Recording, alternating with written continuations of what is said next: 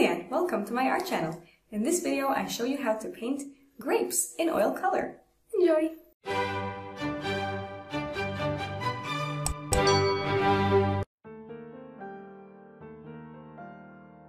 We'll start with a basket. We're just doing this in acrylic so that it should dry fast. Put a layer of brown in a circle. And then we'll layer that with a mixture of brown and yellow on top. And a kind of wicker design. It doesn't really matter, it's just for the fun of it. Nobody wants their grapes sitting on the floor, so they gotta sit on something.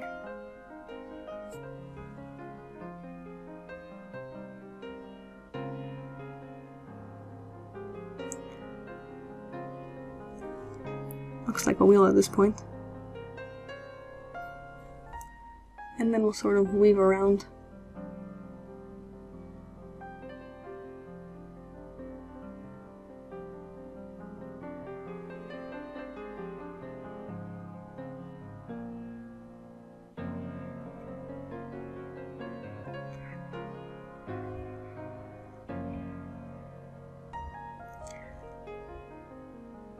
So the idea of how I make these grapes is that the underneath of them, as I'll show you soon, is where the color is, and on top I just use white.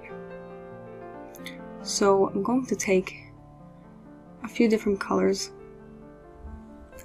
It's not going to be just one plain color of grapes, it's going to be a sort of grapes in the middle of ripening, turning from green to purplish red, but the farther places are greener and the part of the bunch that is closer to the vine is the more purple part. So I'm going to mix together ultramarine blue and next to that some crimson and permanent red, and afterwards sap green and permanent green. And as you'll see, those will be side by side, and we're going to put that down. So here we're almost finished our basket.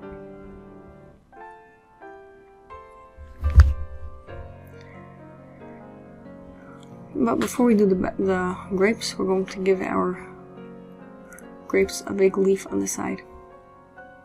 So I'm going to use a fan brush for this. And I dipped it, one side of the fan brush in green and one side in yellow ochre. And that's to give the idea of different spots on the leaf, that it's not just one color. If you dip your brush each side in a different color, you can get two colors on the canvas at the same time. Instead of using two different brushes or cleaning it in between, you just take a big brush and you dip one side in one color, one side in the other color, and in that way you put it onto the canvas at the same time. So here's a very large grape leaf, mostly because it's going to be a large bunch of grapes.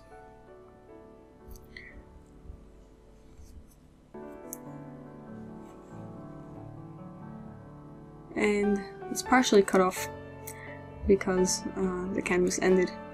So you get the main idea, but the pointy tip is not present.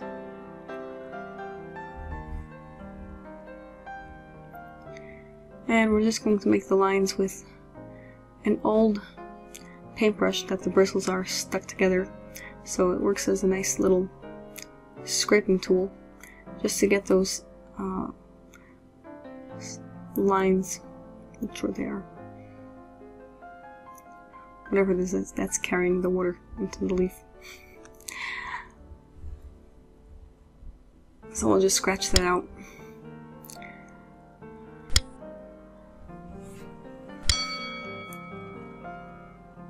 So here are the colors, like I explained. The blue turns like purplish, and we're going to put that on top since that is the darkest part of the bunch of grapes. That's closest to the place where it grew. And we'll just put that down sort of randomly, leaving some spaces here and there. And as you can see, we're letting it make the colors mix together as we go down in the bunch.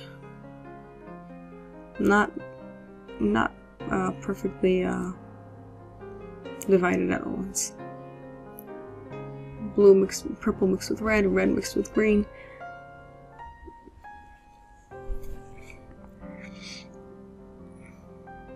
And that's the very end of the bunch, where the lightest green color is.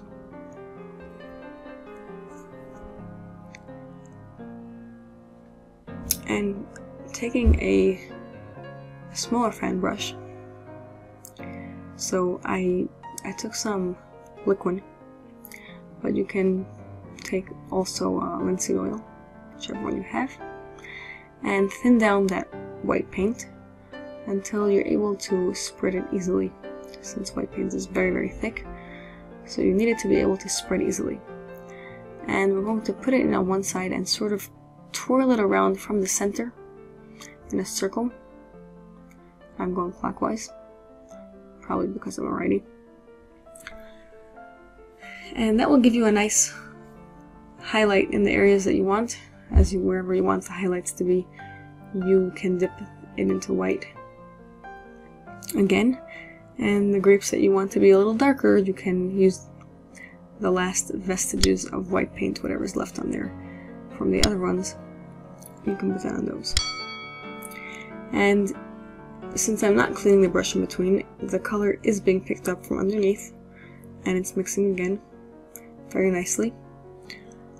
I just keep adding more white to the brush with more liquid, and keep making those circles to get the nice round shiny shape of the grapes.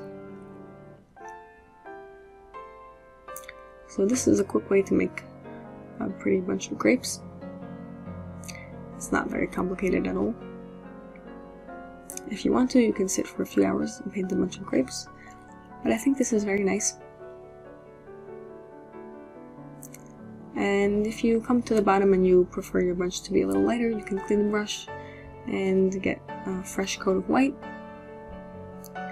But I wanted the color to be showing at the top, just the emphasis on the bright purple and red, since those taste better anyway, usually.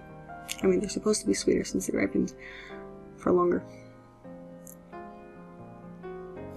And you can also just add touches of highlight here and there with the white, whatever areas you think where the light is hitting off. So thanks for watching, hope you enjoyed, hope this was helpful, and have a great day.